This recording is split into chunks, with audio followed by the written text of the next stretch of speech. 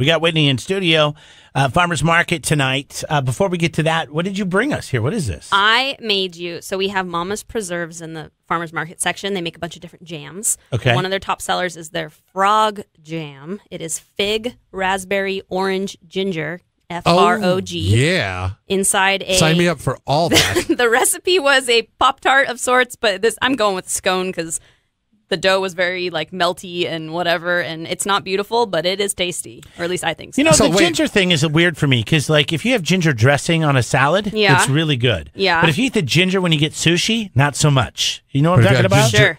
Straight ginger? If you have ginger ale, it's the best. Well, ginger ale's very good. Soda. But you know what I mean? The ginger that comes in your sushi, it's very it's strong, burgers. and it's not No, good. I know. It's yeah. not, this is good. It's not very so good. anyway. Right. Yeah, well, orange off. and ginger together are really good. Yeah. Figs and raspberries together are really good. Now you're taking two forces. Yep. Wow. Two forces that are just amazing. Mm-hmm. Since you're on a diet, I get the rest of this? Mm-hmm.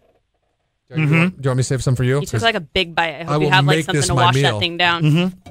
Coffee. Great. Perfect. Wow. This is breakfast food. You made the crust homemade too, huh? I did. It's almond flour. No, wait, you made this? Yeah. This is like the greatest Pop-Tart I've ever had in my life. Thanks. That's kind of what it's like, right? The recipe is a homemade Pop-Tart. Wow, that is super good. And it's actually a gluten-free recipe for anyone that's Yeah. gluten intolerant. Frog jelly? Frog jelly. You can get it at Mama's Preserves. Their booth's kind of outside Doc Bernstein's in the farmer's market. That is amazing. Thanks. I mean, really good. What kind of flour are you using? It's Rice? almond flour, Oh. arrowroot, which is like a starch, and then there's coconut sugar in it, 2 eggs, and a lot of butter. That's keto. Yeah. That's this. I've been trying to do this ketogenic diet, and you're just not supposed to eat a lot of. But you can have almond flour. Pretty sure the jelly's not. Well, there's not much there, but it's all natural. But it's not heavy in the sugar that You're a lot balancing it of grocery store You jams didn't put any have. sugar in that, right? There's just coconut sugar. There's not white sugar in it. That's very healthy. God, you're so slow.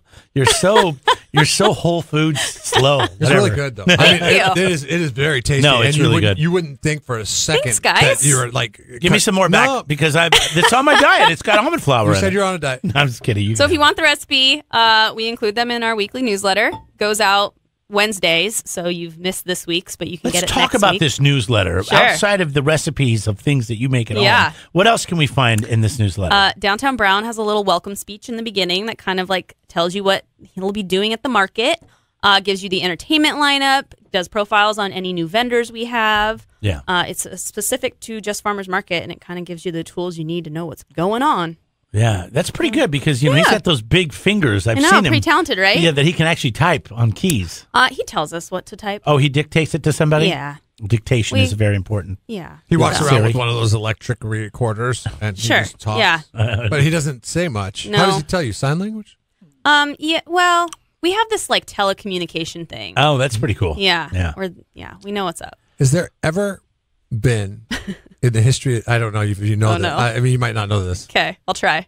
A day where it's been deemed too hot for downtown Brown to go out because the conditions were just too. Yeah, there has. There has. Mm-hmm. Yeah. Brown has to stay safe. So if it is too hot, Brown does Crush not the dreams visit. Why is he a bear? I don't know. You need to find this I out. know. I've tried to find out. I mean, because bears are indigenous to the area. The only thing I can think of is Battlestar Galactica. Do you remember the DJ Julie Brown? Mm-hmm. And there's downtown Julie Brown. Yes. I feel like maybe he was Los Osos. It's got the bears, and then maybe someone. Just and he's was brown. ringing- yeah, He's brown. And downtown Brown. It rhymes. Gosh, I don't know. I mean, you grew up here. And I don't know. You should know. I know. Is his full name Downtown Brown, or is his name Brown and we just call him Downtown Brown? His name's Brown, and we call him Downtown Brown. Okay, these are things I need to know. Brown Bear. Yeah, that's his last name is Bear? Sure. Brown Bear? I'd declare it. Has Downtown Brown ever sustained an injury from a child? Oh, that has to be a yes. Only emotional when they don't want to hug him. Not no physical injury. I don't think he's ever been injured, someone kicking him or. Because older boys Yeah. can They're actually, you know what? be a bit unruly. Totally. But you know what's interesting is they respect, like, they may, like, kind of go, like, hey, and get kind of crazy, but they still, there's somewhere inside them, I've watched it happen. And you're like, oh, are they going to do something? But they actually respect him, and they just want to take a selfie with him. So. Is Downtown Brown ever entered into any other city mascot competitions? Like, no. I am Downtown Brown from San Luis Obispo, and I'm taking on Wanda the Fish from Santa Barbara. I don't know. No, is there such a thing? I don't know. There should be a who's fish called Wanda. Brown Yeah. throws out the first pitch at one of the Blues baseball games. I'd like to see I that. think it's on June 30th this year. Yeah. So if you're going to a Blues baseball game on June 30th, you'll see Brown throw in the baseball. How far- Yeah. Does he get it to home plate? I don't know. I didn't go last year. I wonder if he'll do it better than 50 Cent. Oh, I would hope so. Wow. Anyone Downtown can probably Brown. do that All better. right. If you want to find out more about Downtown Brown, you got to read his blog Yeah, in our newsletter. or her. Or visit. We don't know. Technically, it's it. Read its blog. Go to Okay. Use any downtownslow.com. bathroom. That's, Yeah. Yes. That's nice. Subscribe to the newsletter, and you'll find out more about what's going on. What are we expecting tonight? So much. I was actually just watching The Wedding Singer, which made me think of Billy Idol. Isn't he? He's in that. I'm sure he is. Yeah. Is he A the lot of wedding 80s. singer? Isn't it? Oh, yeah. Yeah, He where comes on the plane. Yeah. I'm sorry. I when you said wedding singer, I don't know why my Crashers? mind. No, it went to planner Oh, not with J-Lo. with J-Lo But and that's Matthew nice McConaughey. that that's where your head's at. That's so weird that my head went there because I don't think I've seen that complete No. movie. But I've seen Adam wedding. Sandler. I've seen Wedding Singer at least a dozen times, Yes. and Wedding Crashers a dozen times. Yes. But maybe it's because it's coming out of your mouth. I expected you to say Wedding Planner. Wow. And I see. because how I that don't think went. I've seen in its entirety Wedding Planner. Have you, Jeremy? Wedding Planner? Yeah, I've seen it a few times. My J-Lo? wife loves that movie. Oh yeah, she's a big into Yeah. romantic comedy. Sorry, I digress, though. Okay. I always get those confused. One, she's a maid at a hotel. Oh, yeah. And then the other one, she's, I guess, a wedding planner. Yep. And I don't know, all those are, yeah. Anyways. Which is the better of the three wedding movies? Okay, Ooh. everybody got to say it Ooh. on once. Wait. So we got Crashers, Singer, Planner. Okay, those are the three wedding movies. Or you know what? Let's layer it in. Uh-oh. A fourth option: best friend, my best friends. Ooh. Okay. With Julia Roberts? Yeah. Okay. Ready? Ready? On three. Okay. So that means I'm not going to say three. Well, yeah, I'll say three, and then we have to say it. Okay. Okay. 1, 2, 3. Crashers. My best friends. Whoa, we all picked a different one. You picked the Julia Roberts? Yeah, that's a great movie. It is a great movie. Yeah, My Best Friend's Wedding is the best wedding movie. It's the best of them all. Wedding Singer. I can All watch right, that. all right. I can watch What did you that say? time Wedding and time again. Crashers. It has a lot of like good one-liners Yeah. that was like carried through. I was going back and forth. I don't know with about that. the movie as a whole is like the Okay. best movie. So And rank, Rachel McAdams. It has Rachel Yes. McAdams. Yes. rank it them, does. rank them down. For, And Isla Fisher, I will find you. So, yeah, that's funny. She was- So I think Crashers is number 2, Singers 3, Planners 4. You Okay. said Crashers was 1. What's Yeah. number 2? My best friend's wedding, I would do 2. Uh-huh. Singer 3. And what was the fourth one? Whatever the Planner. other one was. Planner. The Yeah. one that got us on But the this discussion. soundtrack for Wedding Singer was so good. It What really was. What was on? Oh yeah, the soundtrack was awesome. It was all awesome. Those 80s songs. And that So- guy was such a douchebag that was dating. Yeah. Oh yeah. It was a Sandler movie. It was a straight up Sandler movie. I mean, straight up. It was good. I mean, it was good. What's the blonde's name that's I in ranked it Drew number 3. Barrymore. Yeah, Barrymore. That was their first movie together.